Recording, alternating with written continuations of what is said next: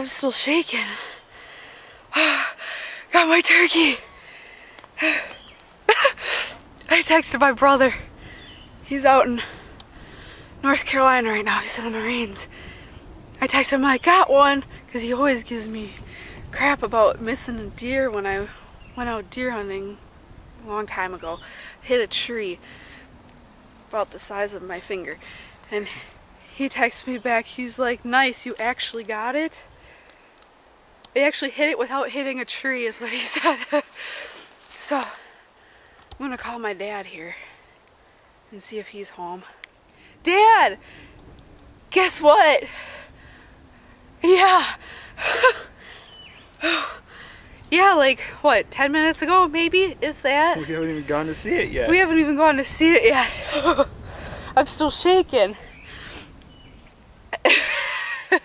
I texted Kyle that I got one, and he's like, nice, you actually got it without hitting a tree? I'm like, yeah.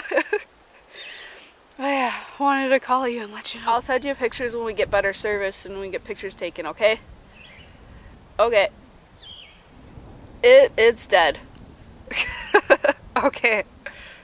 Bye. Make sure it's dead. Okay, let's go see it. That's number 6 for this spring. First female outdoor fanatics kill. That's phenomenal. What a good bird. We've got at least inch spurs. Probably have 9 to 10 inch rope. Congratulations.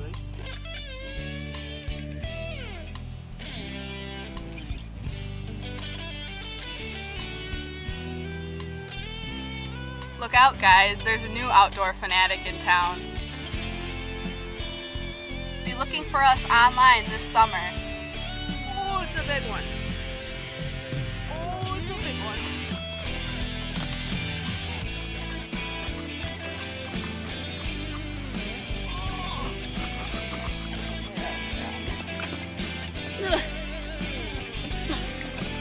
Oh. Let's go fishing.